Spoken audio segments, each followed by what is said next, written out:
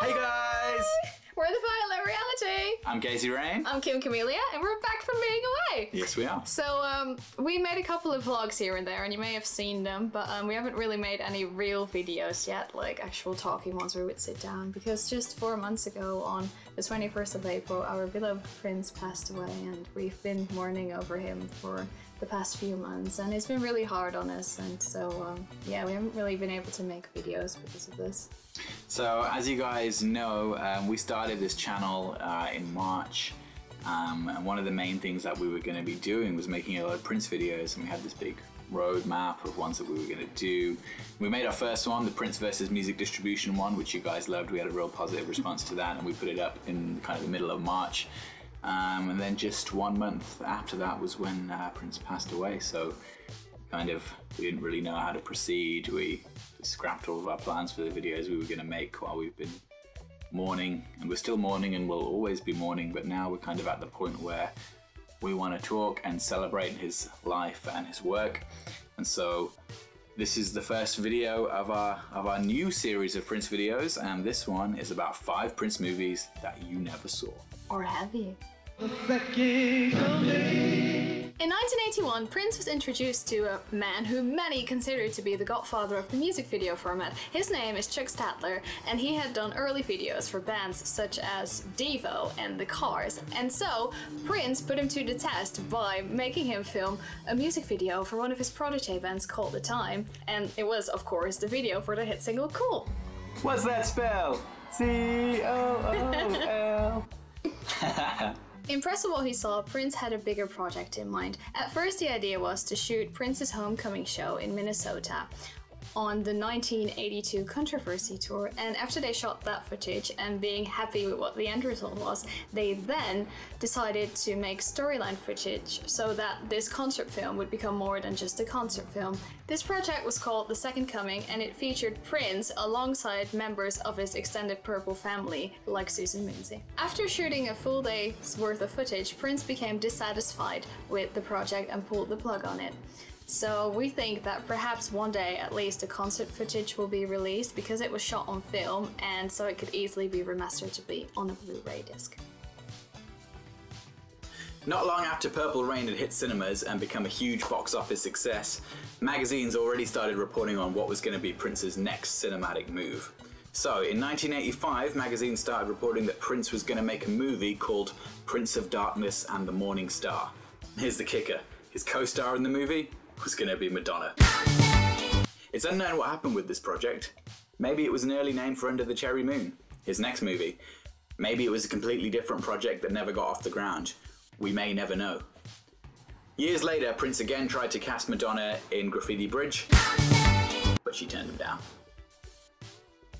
After the gritty realism of Purple Rain, Prince had the idea that he wanted to make something a lot more theatrical and whimsical. And so, as most of you, or maybe all of you, will remember, the famous line in the credits of Purple Rain, "May you live to see the dawn." It turns out that that wasn't just a phrase, but it was actually a hint to a future project that Prince was going to do. It was a musical called The Dawn. At some point, this movie may have also had the name Cocoa Boys, referring to a band featuring in the movie. It's thought that Prince wanted to put a group together called Cocoa Boys, containing a young Lenny Kravitz, future Paisley Park signing Tony Lamont, and Mickey Free from Shalimar. Since Prince had given himself the pseudonym Joey Coco, it was possible that Prince also saw himself as a member of the group. It's believed that The Dawn would focus on a battle of the bands style storyline between the Cocoa Boys and Mazarati, another band that Prince had signed to Paisley Park Records. Prince wrote several songs for this planned movie, including Crucial, When the Dawn of the Morning Comes, and the title track, which contained a lyric saying that all the members of the Cocoa Boys had blonde hair, natural or otherwise. Of course, Crucial was later released on the Crystal Ball set in the late 90s, but the other 2 songs, they remain unreleased to this day. The Battle of the Bands concept, of course, later on got absorbed into what became Graffiti Bridge, which once again became the Kid and his band versus The Time, just like in Purple Rain.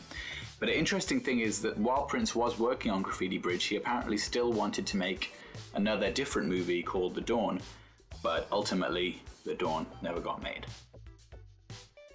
Hopefully, most of you people watching this video will be aware of early 20th century blues pioneer Robert Johnson, who, according to rumors, sold his soul to the devil for his talent. He died at the very young age of 27 in 1938, but because he had such an influence on the art form, Eric Clapton once called him the most important blues singer that ever lived. But what does this have to do with Prince? Well, in the late 80s, Prince made the strange business move of hiring Purple Rain's director, Albert Magnoli, as his new manager. Together, they issued a press release suggesting that they would be working on several movies together. The aforementioned The Dawn, Graffiti Bridge, a documentary about Prince's career to date, and then the life story of Robert Johnson, which allegedly was to feature Prince, in a strange move, as Robert Johnson himself. Of course, Graffiti Bridge didn't do so well at the box office, unfortunately, and so none of these other movies were ever made, and Prince's interest in making films disappeared. Until... in 2005, while working on his album 3121, Prince filmed an accompanying movie, also called 3121, partially in Panama with a young singer called Liza Hernandez, who, in typical Prince fashion, he renamed Liza Elena and recorded a whole album with. That album never came out either, but that's another story. When the 3121 album did finally come out in 2006, on the disc it was labeled 3121 The Music, indicating that Prince did have plans to release 3121 the movie. But that didn't happen. In 2009, Prince recut and re-edited this movie, and he renamed it Lotus Flower, and the movie, again, was supposed to come out around the same time as the album would come out. It was even rumored to be made available on the website lotusflower.com, but it was removed the night before the site was launched. The film was also shown at the launch party for the album Lotus Flower, which a few lucky fans were able to attend, and it is thought to contain a video for the acoustic version of the song Love, a video for the song The Morning After, footage from Prince's 3121 house parties in LA, and a storyline about Prince being ripped off by his employees. In 2011, a trailer for the film leaked, and that is all that most fans have ever been able to see of it. Now, these aren't the only unseen and or rare Prince movies.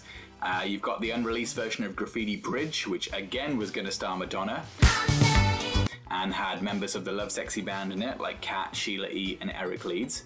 You've got the Rainbow Children documentary that Kevin Smith filmed at Paisley Park in the early 2000s and talked at length about in his own DVD, An Evening with Kevin Smith. You should check that out if you haven't seen it already.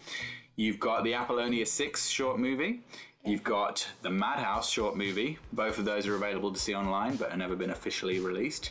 And of course, I bet there's loads of things in Prince's vault that we don't even know about. No. So the question is, should we make a part 2 for this video? Just give us a comment, subscribe to us, and share this video with all of your friends and the whole Purple family out there. We love you and we really appreciate your support.